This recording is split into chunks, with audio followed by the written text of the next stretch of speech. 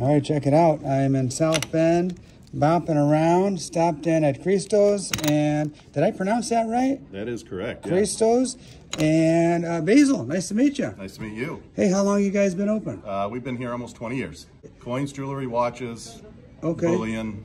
That's pretty much the gist of what we do. Gotcha. As far as the ratio, are you selling a lot of coins lately? Bullion? Lots of silver and gold. Okay. Lots and lots. That's Got it. really what's going on. Some 90% 1 ounce coins.